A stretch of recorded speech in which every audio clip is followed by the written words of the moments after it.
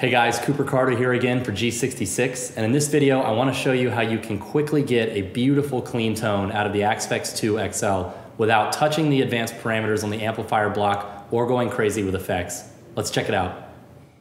Alright, so the point of this video is to show you that we can create a really great preset for a clean tone very quickly. So here we are with a blank grid. Let's just go ahead and name this clean.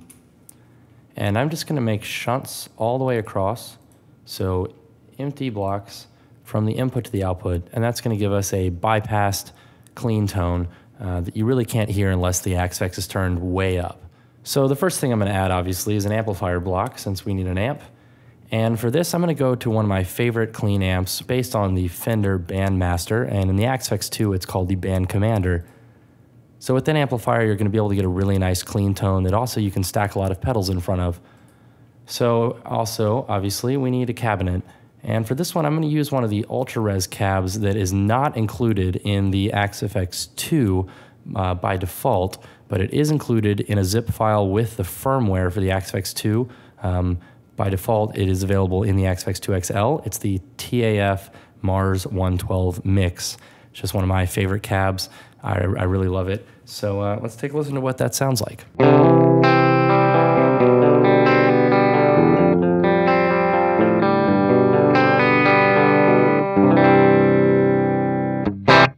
So with my pretty hot pickups, there's a little bit of grit there, so we're going to do a couple adjustments to the amp block.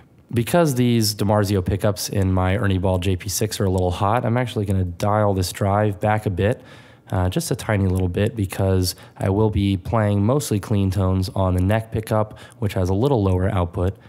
And on this bass, I'm going to take it way, way down to about 1. And this one in the mid, I'm going to take down a little bit too. And I'm actually going to boost the treble a little bit.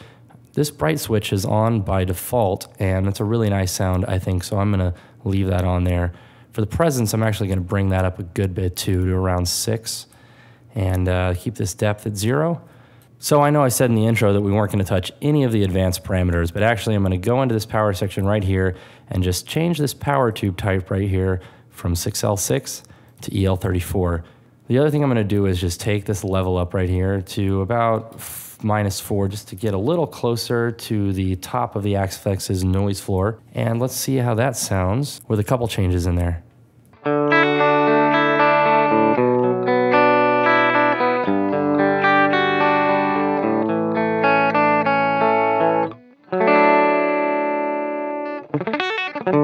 So that's the bridge pickup. Let's hear it on the neck pickup, which is where I played the intro song.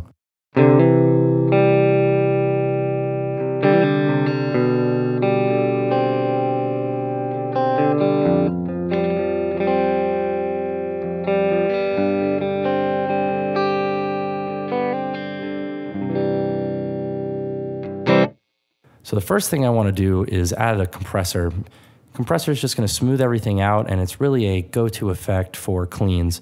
So I'm going to bring this down a little bit here on the threshold, keep this ratio where it is. I'm going to keep the knee where it is. I'm pretty much going to keep all of this right where it is on its defaults, except I'm going to actually bring the release down a little bit on this. So let's hear what that sounds like.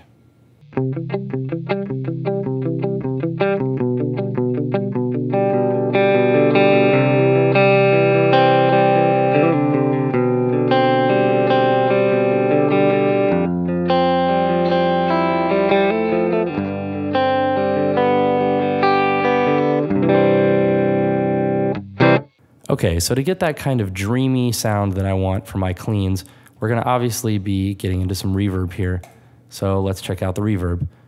I'm going to go with the large room, And with this, I'm pretty much gonna go with the default settings, except I'm gonna bring this mix down to about 15, and we can hear what that sounds like.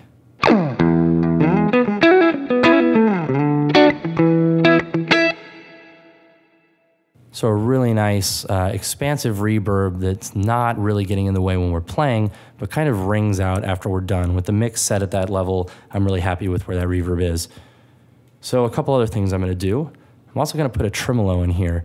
Tremolo is my all-time favorite clean effect. It's a little more vintage sounding than some of the other modulation effects, that obviously being because tremolo was an analog effect that was built into vintage amplifiers in the actual circuitry of the amplifiers.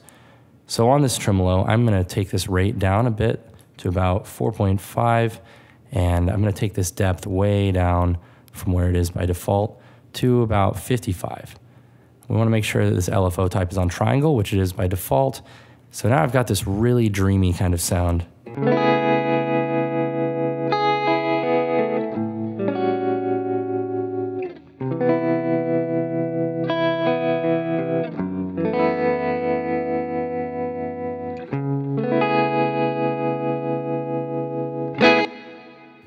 So I'm pretty happy with that already as our clean tone. I'm gonna do a couple more quick things here, and these are just little tricks that I like to do to add a little bit of character to this clean tone. It's already sounding really nice, and I'd be happy with this, but we're gonna do a couple little tweaks here. First off, I'm gonna put a chorus in here, and I know what you're thinking right off the bat. Chorus is a pretty intense effect, and if we leave it at its default settings, it is, and it'll start sounding like a really popular song that goes something like this.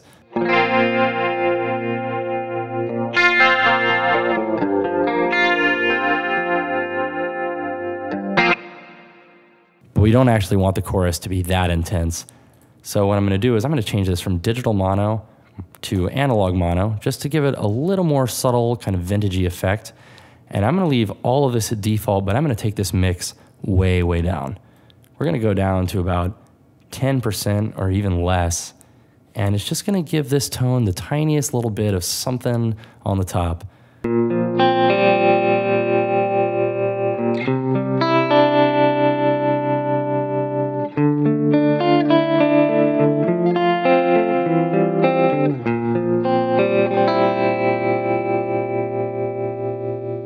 So with that, the chorus is almost working as a kind of partner with the tremolo. So when the tremolo brings the sound back up, the chorus is kind of ever so slightly grabbing a hold of the tone and just adding a little shimmer on top.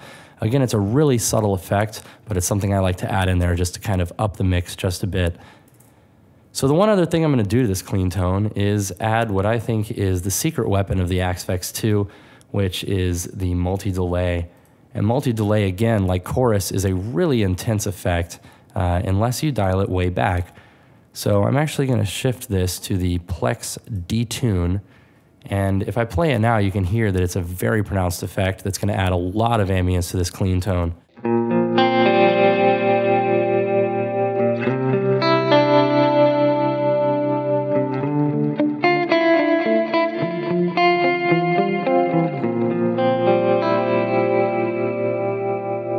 So again, that's really altering the sound that we've had before. So what I'm gonna do is actually leave all of this again at default, and I'm gonna take the mix way, way down. One of the good ways to tell what's actually happening when you're adjusting the mix with the delay is just to kind of play a little bit of a chunk. So we can hear it right now at 21. And here it is at 15. A little bit less, but I'm actually gonna take it almost down to where we had that chorus, like below 10. I'm gonna put it at about 6. So it's gonna sound more like this. So it's almost kind of working in tandem with the reverb, like we had the chorus working in tandem with the tremolo. So the tremolo and the chorus are complementing each other, the compressor and the amplifier are complementing each other, and now we have the multi-delay and the reverb complementing each other to make this sonic space for our sound. And one more thing I'm gonna do in this multi-delay, I'm actually gonna take the decay time here down to about half of what it was. So I'm gonna go 2.75. So I think we have our final tone now, and this is what it sounds like.